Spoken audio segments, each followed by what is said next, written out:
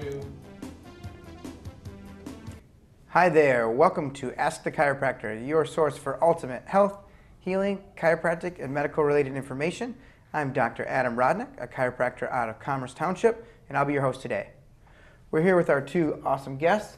We have Dr. Phil Schuyten, who's a doctor of physical therapy from Plymouth Physical Therapy, and we have Dr. Blair Globerman, who is a chiropractor with our practice at Rodnick Chiropractic.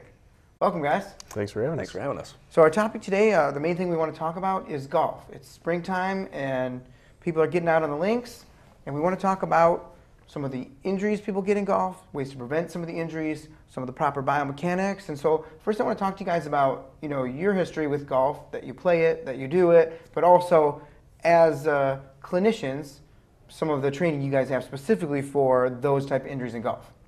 So for myself, I grew up playing golf. I started probably when I could walk. Grabbed a putter out of my grandpa's hand and tried. And since then, it's just kind of grown. I've gone through a fellowship in applied functional science, and then I furthered that education with a functional golf specialty. And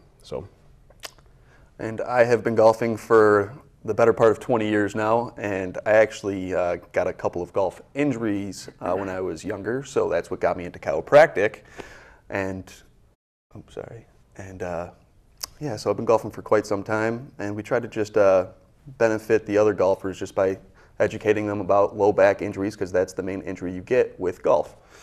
And I make it out once or twice a year, and I'm lucky to get a snowman every hole. But I do know about the biomechanics. So let's talk a little about some of the things that people can do to help prevent injuries, some of the posture people normally have, and then maybe some stretches, some exercises, some things people can do at home, just from hearing our video today, would be awesome. Mm-hmm. Posture is definitely huge. That's one of the things that we kind of touched on, but a lot of us that we're I don't know, desk heroes or whatever you want to call it, we've got a desk job and we sit all day long and we end up rounding our shoulders out. Well, if you look at a lot of the golf postures, if you look at a guy like Brooks Koepka, Tiger Woods is a great example. Most of us know who he is. They've got a very flat spine, and that allows their facet joints, it allows their spine to rotate in the right way. Whereas, you take somebody who's a weekend golfer, maybe if we took a picture of your backswing, maybe it's not quite as far. So you lose power, you may end up pulling them across to the left or pushing them off to the right just because your spine can't move in the right direction, and you end up using your shoulders, you end up using your ankles, whatever the case is. And what we see also from the pros is that all the pros, not only do they have trainers and golf coaches, but they all undergo physical therapy, chiropractic care to keep their alignment healthy, to keep their spines healthy. I've seen lots of pictures and images on some of my chiropractic groups of Jordan Spieth with his chiropractor on the golf course with him, getting treatment, or Tiger Woods getting treatment right there at the golf course. So they obviously see professionals as well as do things at home. But there's a lot of things that we can do at home as beginners to stretch, to work on our posture, and help prevent some injuries. Mm-hmm. So basically with golf, if you golf a lot, you get overuse injuries. So that occurs the elbow, the wrist, it could occur in the knees, the feet, pretty much anywhere in the body. So what you want to do is stretch before and after each round. So just about 5-10 minutes before the round, 5-10 minutes after the round, just kind of work out all the muscles you were using or you kind of feel tight in. And they could be anywhere from just active release or just general stretches, and we could just help you out with that. Mm-hmm.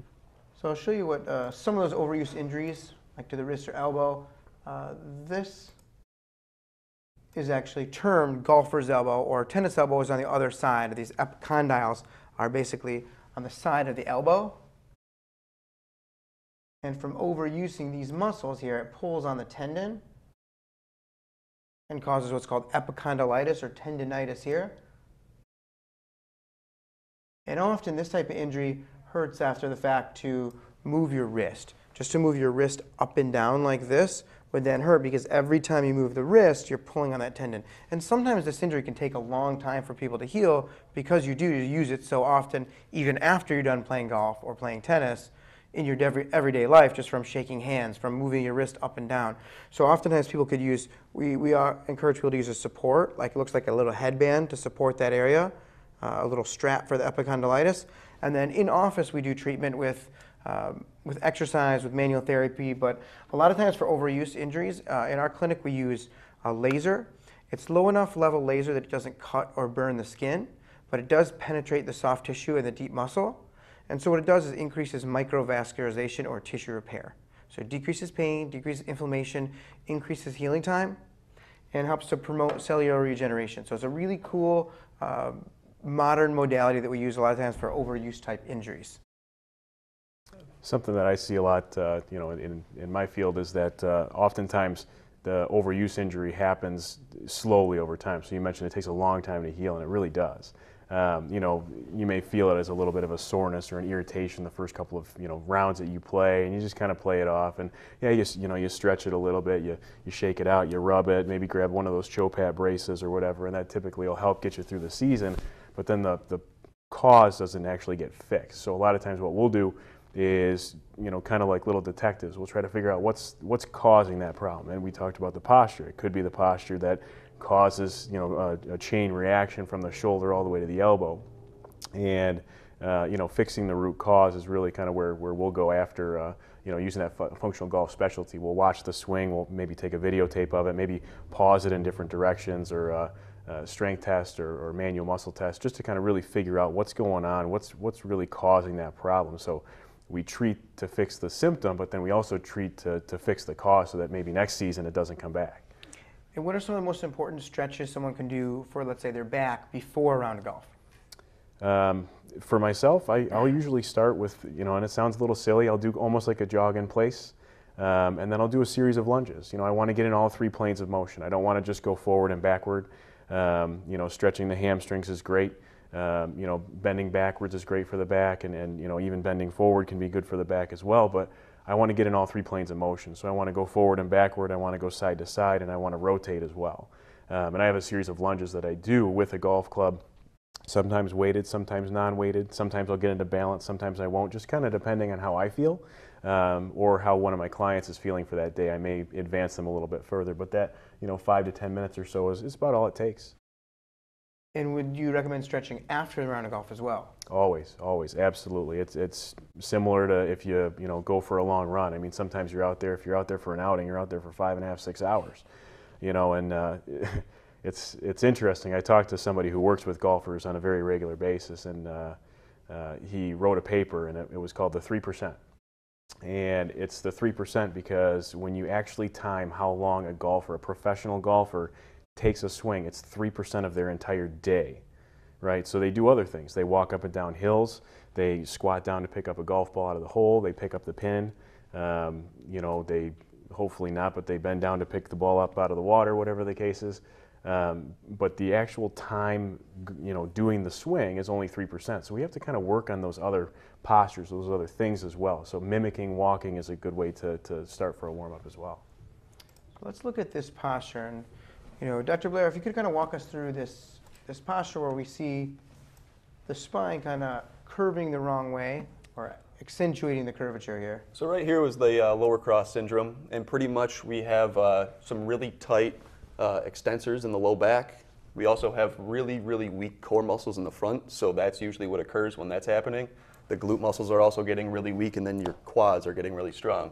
So that occurs when we have, let's say we're sitting a really long time for work, in the car, eating. It all comes just from posture. So it's better to stretch out the really tight muscles and then to strengthen the really weak muscles. So you just kind of want to get a healthy balance between the two. Strengthen the core, strengthen the abdominal muscles, strengthen the glutes, but then stretch the lower back. Exactly. These muscles are going to get a little tighter. Think of if you have a sports team with a bunch of weak players, what do the other people have to do? They got to pick up their game. So these ones are going to get really tight to make up for some of the weak ones. Exactly. And he brought up that the hamstrings are going to be tight, so you always want to stretch the hamstrings before a round, just because it feeds right into that posture, which and they the come and majority connect to the pelvis, to the ischiotuberosities are part of the pelvis here. Exactly. And this one is going to be the opposite. This is the upper cross syndrome. And so we see this just from day-to-day life for most people, because most people all the time are hunched forward on their phones, working at a desk, and so automatically before physical activity, they're already in the wrong position because they have certain muscles that are too tight and certain muscles that are too weak. And this is also called text neck.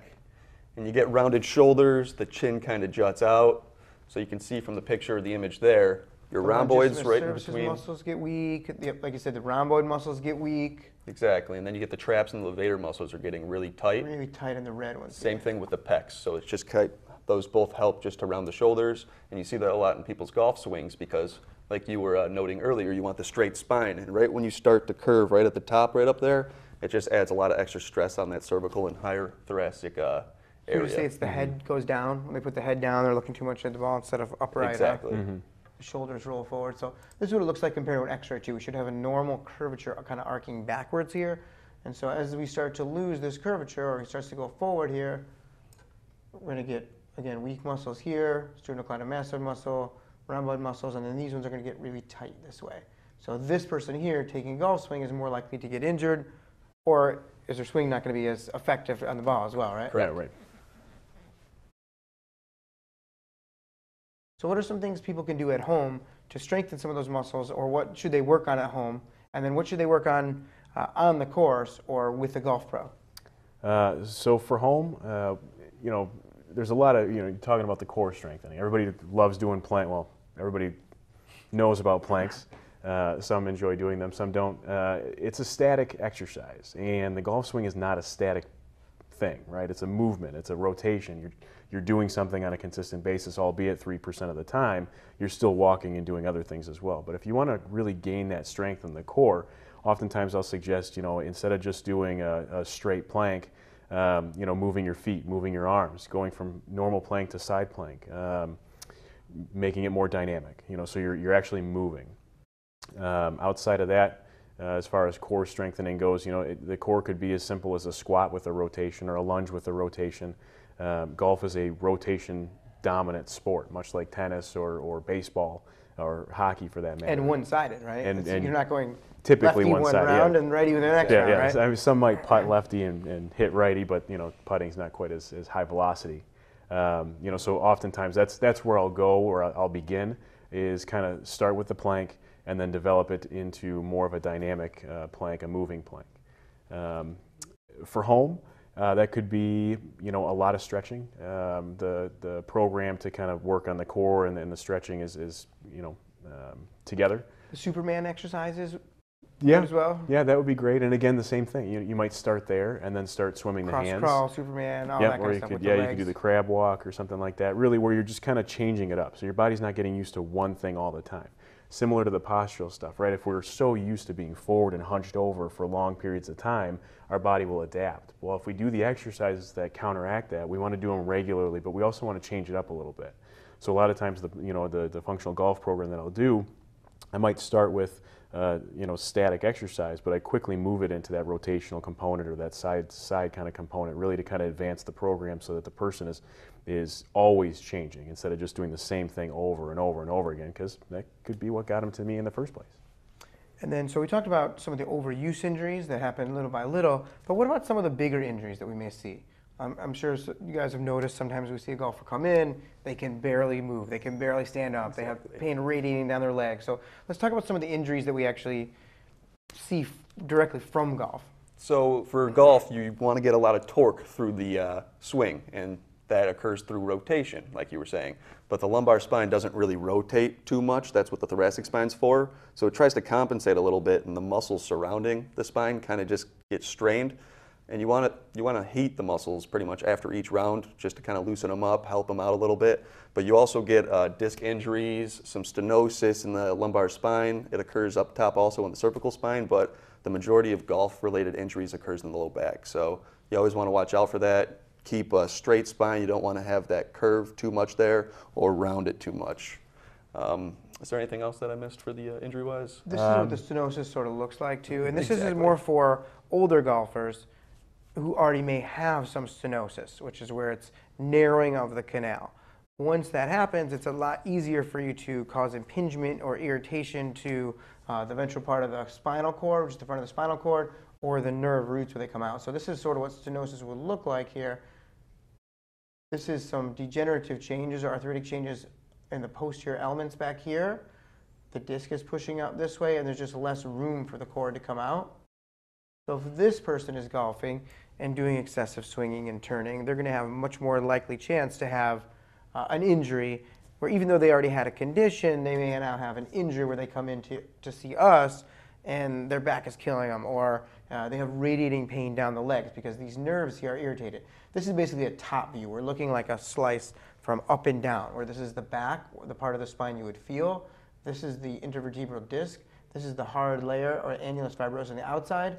And this is called the nucleus pulposus. That's kind of the jelly or the fluid material inside of the disc. So I had a client recently actually come to me with a left shoulder issue, and going through the history and everything, he had told me that he had a neck problem, and the neck problem had been going on and off, because he was doing a lot of heavy lifting. And he's a big dude, and he said I took some video, because usually when I'm on the phone with him, I say get some video of your swing if you can, and bring it with you so that I don't have to do it in the clinic. And he showed me the video. And very classic, overswing, just way too much trying to get, the extra 5 yards out of his drive. Well, he came in, his left shoulder on the posterior aspect was really painful, tender to the touch, and, over the course of the time with him, it was that overswinging that was happening. So a lot of times what we'll see in our population is the people that are only out a couple of times a year, and they want, they Baseball get to that, swing, Happy Gilmore, they get to that outing, That's and they kinda say, me. you know what, I'm going to win the longest drive today, and they put the ball down and they swing real hard, and oh, my back, or oh, my shoulder. And for him, it ended up being the lack of thoracic spine mobility, causing his neck injury from the previous year, and then the neck injury not actually getting fixed because he didn't do what he was told to do. Ended up causing his left shoulder, because his body's going to do the swing no matter what happens. And if his neck hurts, his body's going to subconsciously figure out another way to do it. And when the shoulders are rolled forward or there's impingement or irritation on the nerves of the neck, we're going to get less blood supply to the shoulder girdle too, which is going to leave us more susceptible to an actual shoulder injury. Even though someone may complain of shoulder pain or something down the arm, it oftentimes could be coming from the neck, or it could have started from the neck, like you said. And then because we're not getting as much nerve supply or blood supply to the shoulder girdle, now we're more likely to tear one of the rotator cuff muscles or have tendinitis or tendinosis in some of those tendons as well. Absolutely. And then I want to show also this muscle here. I want to see what you guys think as far as its involvement in golf and as far as injuries we may see with golf as well. So this is the iliopsoas muscle here. And oftentimes we see golfers come in who complain of pain in their lower back around this area here, which is called the sacroiliac joints, right where your tailbone or sacrum meets the pelvis. Yeah, so pretty much in the golf swing, a lot of younger golfers or more inexperienced golfers think you get power by swaying back and forth, but that's just not true. You get the power by shifting the pelvic girdle back and forth. And when that happens, it's tough to describe right now, but basically one end or one half of the pelvic girdle is moving back while the other is going forward, and then you're just transferring the energy to the other side by moving, just slightly torquing your body closer towards the ball. And that is just going to bring some extra stress onto the SI joints. Usually it's going to occur on the side you're swinging into, so if you're a righty, you're swinging into the left side. It's going to bring a little pain on the lower left side of your back, a little bit extra. And then often, again, if you're an older golfer, you may already have degenerative changes in that joint. Now, if you already have degenerative changes, you're much more likely to, again, feel soreness, stiffness, or injury after strenuous activity. Yeah, those are movement and motion like that. Those are the folks that we'd see, the first couple of swings are a little rough, and then they're good through the round, and then the next day, that evening, they go to get up out of their chair, and it's just like, they show up to our office Monday morning, and exactly. They can't move at all, right? Yep. So especially, the stretching, the preparing is much more important. Not much more important, it's important for everybody. But for an older golfer, it's definitely really important for them to stretch, because when you already have some degenerative changes, you may be more susceptible to an injury of sorts. Mm-hmm. Yeah. So what are some other things that would you say people can do at home as far as, seeing a golf pro? What is the difference between a golf pro doing an analysis of a swing compared to a medical professional like yourselves doing an analysis of a swing? So something that we would do is, instead of analyzing the swing, I say I always want to see the swing, because sometimes like that client that I recently had, that gives me an idea of what's going on during the swing. But I want to see how the body moves, and I want to see how the body moves outside of just the swing. I want to see them touch their toes. I want to see them bend backwards. I want to see them rotate, move side to side. I want to test their strength. And I kind of use a mixture of what I've learned from TPI, the Titleist Performance Institute, and things that I've learned on my own through the FGS program, is that I'm trying to test everything together so that I know exactly what's going on with the human body. Right? My goal is to make it so that their body can swing the best way that it needs to swing, even though they may look like a Charles Barkley or a Jim Furyk, and they want to look like Rory McIlroy. It's just not going to happen. We've all got our own one true swing, and we want to make sure they can do that. So, as far as the testing goes, that's interesting to hear. It's not that there's one true swing. You have to have the one for your body. This is the best for your mechanics. And any swing can work. I mean, Jim Furyk's got a major. Maybe he's got more than one, but he's got two. Yeah. Yeah. So I mean, you can do pretty well. I mean, he shot a 59 last year. So it's like a pitcher with 2 pitches or something like that. Yeah, that's possible. And so, how about somebody who has had prior injuries? Like, let's say someone like Tiger Woods, who's had 4 back surgeries, to bounce back and make a comeback like that. How much work is involved from a biomechanics and physical standpoint for someone like that? Well, it also depends on how severe the back injury is. If in Tiger's case, like, he was a very severe case. Luckily, he made it out to the other side very well. But a lot of people won't be that lucky. You might just have pain reminiscent from years past that's just going to keep lingering, or it could just kind of clear up in a couple of weeks, maybe a year. But usually, you want to keep stretching no matter what. Get heat on a tight muscle, and then just kind of, in your free time, just kind of swing back and forth. It's always good just to kind of keep that plane in your head, just keep that mind-muscle memory going. And so when is it time to seek professional help? Compared to, someone went golfing, they were a little sore, they went in the hot tub, okay, they felt okay the next morning, compared to someone who, it's still bothering a little bit. When is it time to see the chiropractor, to see the physical therapist, would you guys say, as far as golf? I would say it's always sooner rather than later. We talked early on about how these overuse injuries, they start as a little something. They're really not much. But you keep doing the swing, you keep doing the activity that's causing the problem, and the longer you do that, the worse off it gets. Oftentimes I'll have patients ask me, well, how long is this going to take to get better? Well, it's been going on for 10 years on and off, so it's not going to get better tomorrow. We always get that question. That happens all the time, and they want you to say 12 days, exactly, on the dot. Right. It depends how they respond. Hopefully they respond well, and we'll get more of an impression of how long it's going to take as we're going than if we just take a shot in the dark at the beginning. Exactly. We would love to be able to tell them it will be exactly 2 weeks, exactly a month. But unfortunately, the human body adapts and changes, and we have to kind of see how the body is responding. Absolutely. So I would say always sooner rather than later, for sure. So other than looking at like a patient's swing, how else can you get to know how well their body's working, anything like that? I might use a full functional movement screen. And there's a real prominent guy that I've trained under. He says the test is the exercise and the exercise is the test. So a lot of times what I may do is have them, lunge forward with their arms overhead and bend backwards with their arms down below, and just see what they've got. They may be testing their hamstring, but just the quality of how they move during some of these specific functional exercises or movements will give me an idea. Maybe the right leg's a little bit tighter than the left leg. It's a nice little baseline to go off of to see what you need to do with them. And often we'll take radiographs. So we have in our office digital motion x-ray, so we can see how, let's say, a neck or shoulder is moving in a video x-ray, which is really cool. It's really effective.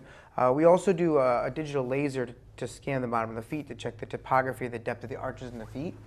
And if we look up here again, what we can see is oftentimes if the body is in a state of pronation or supination where the ankles are turned in, the pelvis will be unlevel. So we can tell how this body is going to perform differently in sports on the golf course than a body that may be exactly the opposite way, where the ankle may be turned this way. But you get that a lot in golf too. Mm-hmm. Yeah, for a righty, you may be supinated in your backswing, but when you're really actually trying to gain power, you actually want to be pronated, because that allows your muscles to have the appropriate potential energy or stretch, so that when they contract, they have the best possible chance to contract the right way. And so often if we see certain things like this, we may recommend like a custom orthotic specifically for golf, that we have certain products that are proven to reduce fatigue or elongate the drive. So there's certain things like that people could do to help prevent injury and reduce fatigue as well. Good. And then we do see some of these overuse injuries, sort of like plantar fasciitis, or again tendonitis. These connective tissues here can get really tight.